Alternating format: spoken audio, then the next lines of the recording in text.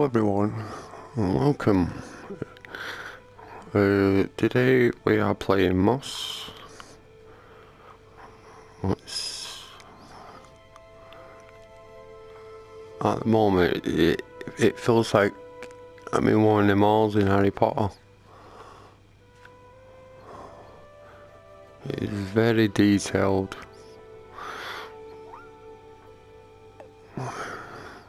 It looks like I'm in some sort of study area. It feels a bit like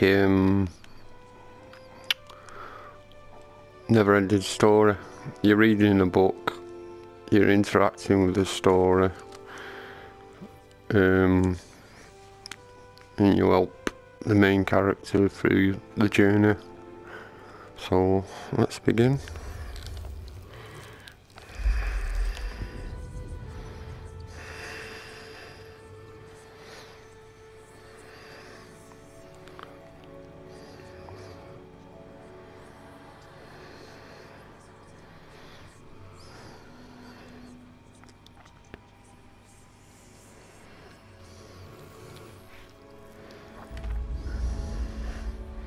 Your time has come at last, dear reader.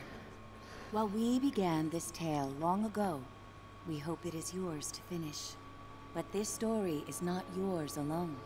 No, it is tied to another. And the journey you take together could change the fate of both our worlds. Shall we begin? They called it the Cinder Night. What came from those dark, starless skies would change the world of Moss forever. The peace that had settled across the land was broken by an unconquerable nightmare.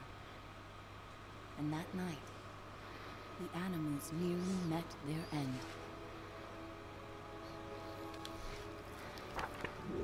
First, they killed the king.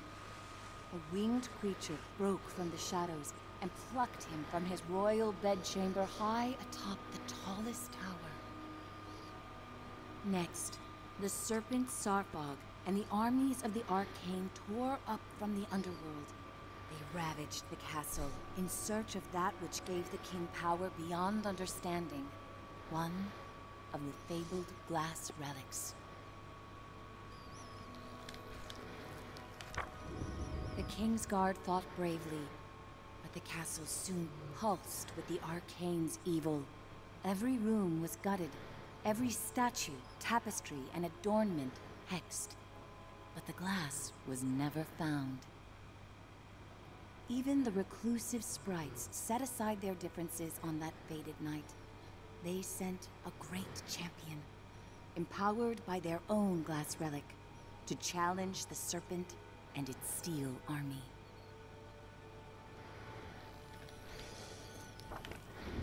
Meanwhile, Sir Argus, commander of the Kingsguard, led the survivors west through a temple long abandoned by their ancestors and far away from their newly risen enemies.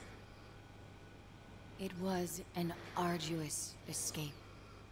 Finally, after passage beneath the impassable mire, they found refuge in a clearing hidden safely in the trees. Argus charged back to join the Sprite champion at the mire's edge. Together, they fought back the Arcane and sealed the temple passage that led to the clearing. But the champion was gravely injured. Clutching his glass, he retreated deep into the forest where he drew his last breath. A large tree grew upon him. It stood many years in watchful duty, safeguarding the glass and awaiting its next hero.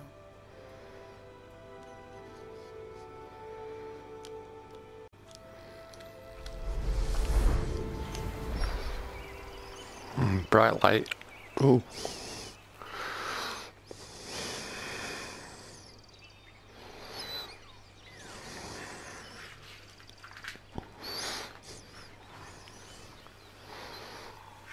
That hero, albeit an unlikely one, did arrive at a time she'd be needed most.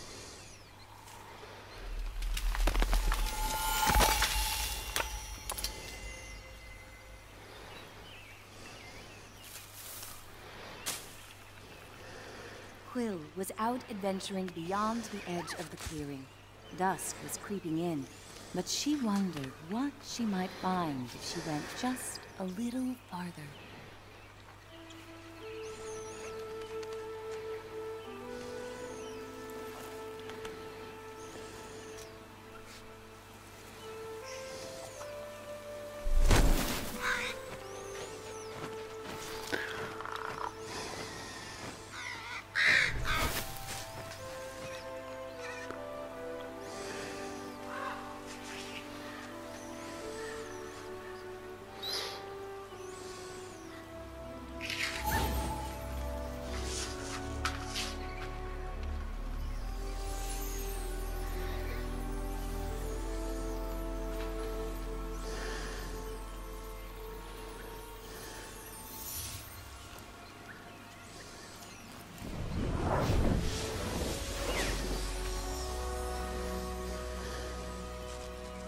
She was not exactly sure what she roused, but she felt no danger from the being silently peering down at her.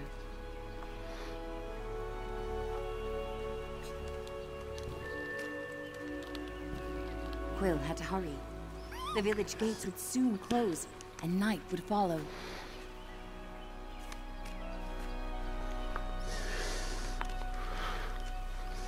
So, I'm playing a mouse in this story.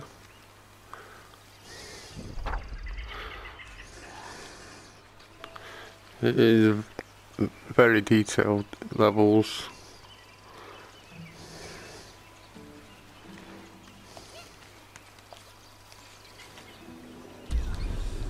You interact with quite a lot of stuff in the levels.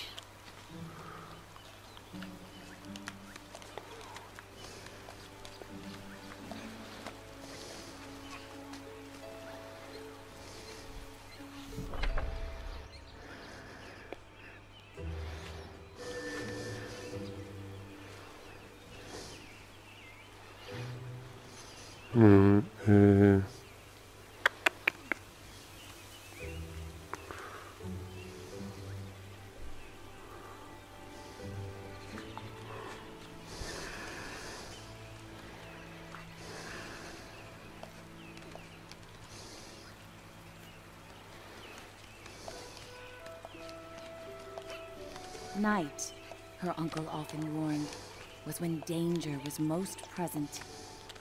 But Quill preferred the stories of the magical creatures that woke to protect the forest.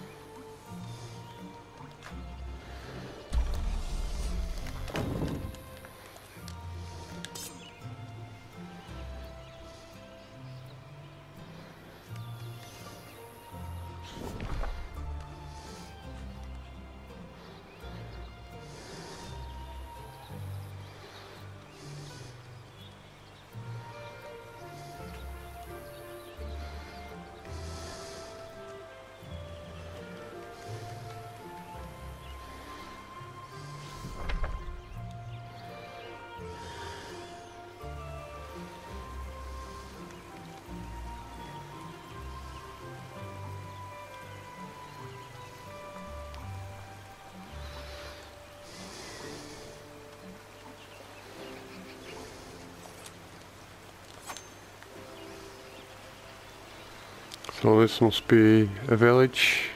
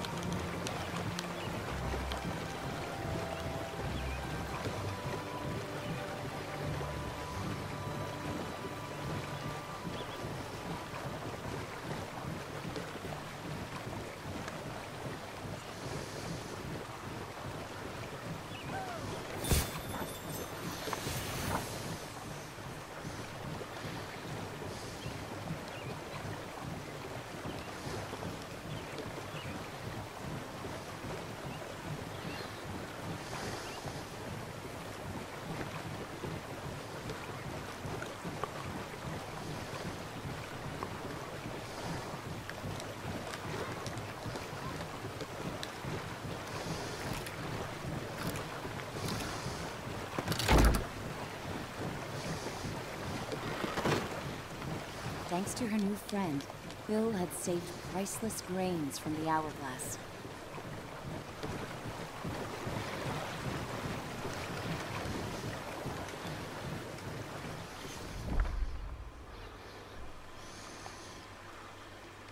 She raced to the door of the cottage she shared with her uncle, hoping once he saw her discovery, he'd lose himself in tales of its legend.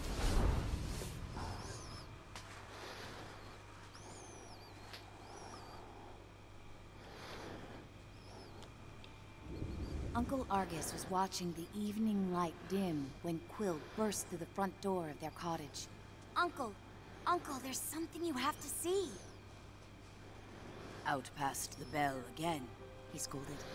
Quill, I've told you countless times. I know, Quill replied, crestfallen. I didn't mean to worry you, but I found something strange and magical.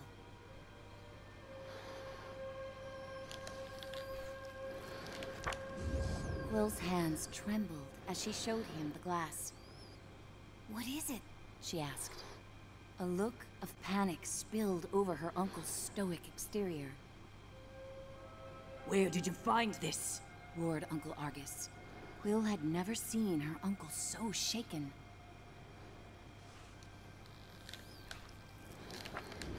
Just west of the clearing, she explained. And as soon as I picked it up, something started helping me. Uncle Argus followed her motion. A reader. With you, here, right now? Quill, what you found is very powerful and very dangerous, He said with great concern. If I could take this burden from you, I would. But this reader has chosen.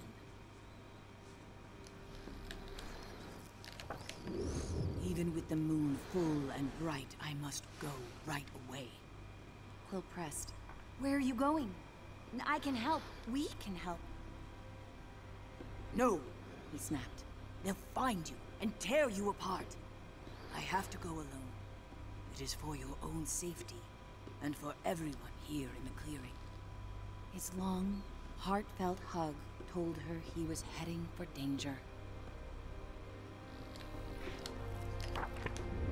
I'll be back before midnight. Until I return, I need your word you will not leave the clearing with that glass. Promise me, Quill. I promise, she said reluctantly, wondering where her uncle was going so deep into the night.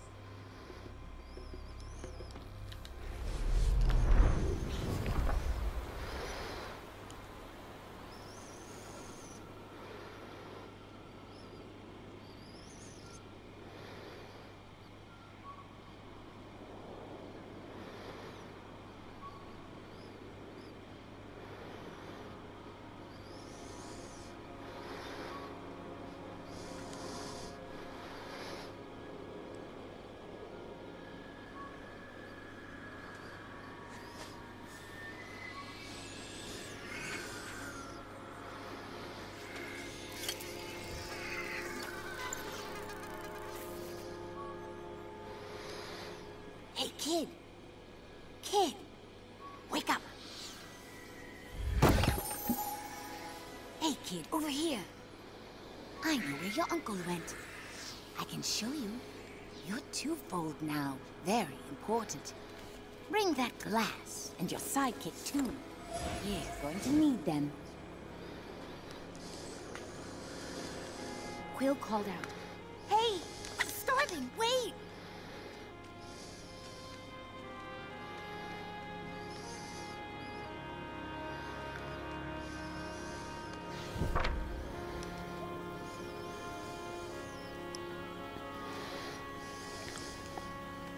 Quill had never met a starving. In campfire stories, they often meddled in the lives of mortals. And when they appeared, mischief followed. I'm gonna leave it there for now.